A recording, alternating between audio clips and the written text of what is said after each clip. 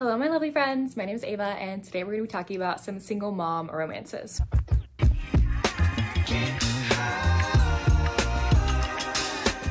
I feel like we get a lot of single dad romances and rec videos, but I feel like single moms are really slept on. I love single mom romances, so here are 10 romances with amazing single mothers. The first one that I have is Juniper Hill by Devney Perry. This is the second book in this Eden series, I haven't read book number 1 because my friend Victoria said it was fine to just read this one by itself, so I did. Our heroine in here is leaving her life in the city to come to the small town and get a job as a housekeeper at the Eloise Inn, and she's bringing along her, I think, 3-month-old baby, I think. He's very young and he has colic. She actually gets set up in the apartment above our hero's garage to stay in with her baby, and he cries like all night long. He has horrible colic.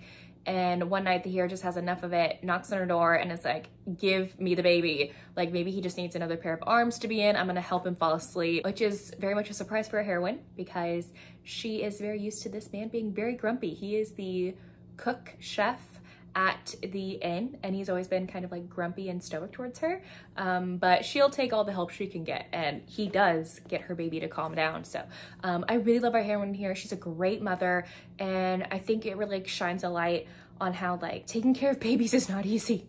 It is not easy whatsoever, especially when you're a single mom, single dad, single parent. One that I read earlier this year was I Think He Knows by Katie Bailey. I read this one for a video where I read books inspired by Taylor Swift lyrics, so I read this one. Our heroine ends up getting pregnant when she's in high school by some crappy guy who cheated on her. So this book takes place years later, where the night when she found out she was pregnant, this guy, our hero, actually ended up helping her through it, and they became best friends, and they've actually been pining for each other ever since, and they have no idea.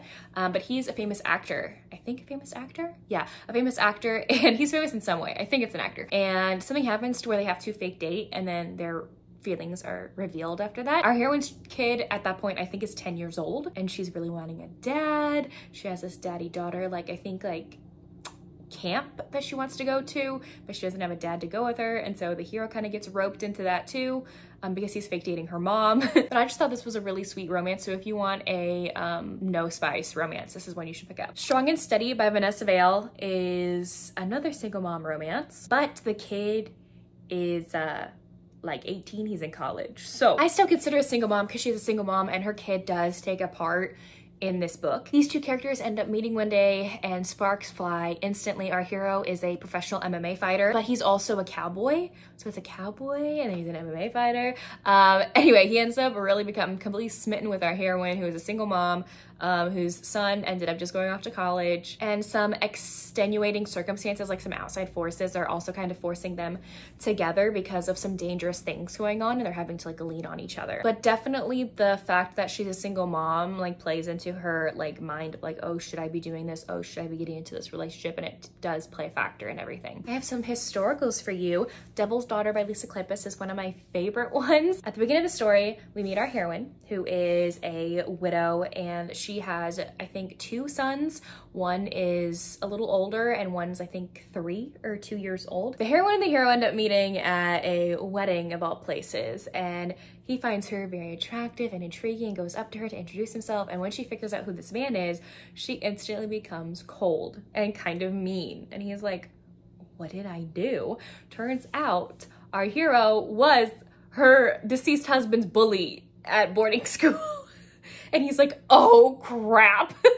Oh no. And he's immediately like, I was a turd. I was a turd back then. I am so sorry. Like, I've definitely grown, but I understand if you hate me. Like, I kind of did make your husband's life miserable.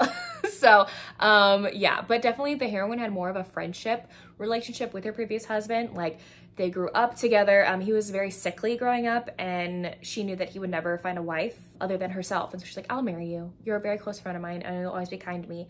So he ended up dying earlier in life than she anticipated because of his illness. But she has 2 beautiful children out of it. And I just love our heroine, and she's an amazing mom. Another amazing mom in a historical romance is Nobody's Duke by Scarlett Scott. We have another heroine, Ara, who recently lost her husband. Her son is a few years old and her husband was recently killed by some not great men. And there's this society called the League of Dukes in England that are tasked to try and find these evil men. They're part of a specific group. They task our hero, who's a part of the group, to become Ara's bodyguard until they track down these men because they think that they're gonna attack her as well because they killed her husband. But what this group of men do not know is that Ara and our hero have history. They have a past. They actually grew up in the estates right next to each other where their families were rivals. They hated each other, but they would sneak off into the woods together to be together, to just like get to know one another more. And they ended up falling in love. And then they plan on running away together. But then something happens to where they are not able to, and they think the other person betrayed them all these years ago. They haven't seen each other since. They hate each other, but there are some things going on where they just need to sit down and talk about what happened, and maybe they'd realize, oh, other things are going on. We're going on at that point. So, but I do love this one. The single mom aspect is very interesting. Like the kid aspect, I won't spoil you for this, but it's a great read. We're getting into some alien romances. Mama and the Alien Warrior is next. This one is by Honey Phillips. It's the first book in her series. I think it's like full of single mom, like just like romances with kids in them too, because this book starts out with our heroine who runs this house for girls who have been kicked out of the house at a young age when they're teens because they found out they're pregnant or they had a baby and their parents like kicked them out of the house and they have nowhere else to go. She kind of has this house for them to stay in.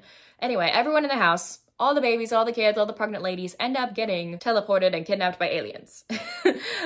So our heroine and her child end up getting taken. And then also when they get beamed up into this room in this spaceship, there's another baby, an alien baby that the heroine ends up adopting as her own because no one else is taking care of this baby. Anyway, our hero ends up rescuing her and all these women on this spaceship from these evil aliens. They're just trying to commandeer the ship and they end up across these women and they're like, oh my gosh, let me save you. And then the hero quickly realizes that this woman who runs the house is his fated mate. And he is full on ready to be a dad to the alien baby, to like the heroine's like child. Like she is all in. But he promised the hero when we first met her, like, I will take you and your girls home. Like I promise. But it's getting really hard for him to keep this promise because he's like in love with her at this point. So I think each of the books is about like one of those women who was kidnapped and their romance with one of these alien creatures. Another alien one is Drakkar by Honey Phillips. This is book number 4 in her 7 Brides for 7 Alien Brothers series. I love this one. This is like my second favorite, I think.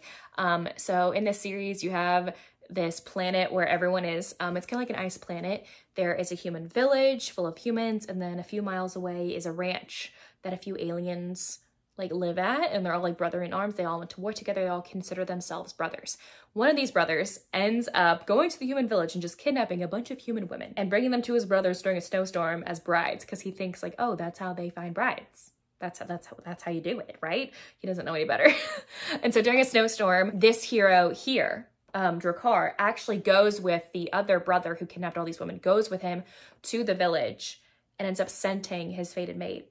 And it's our heroine. But things go a little bit awry when he goes into her house to kidnap her from her very abusive relationship with the baby daddy, okay? He goes to take her and realizes there's a baby in here.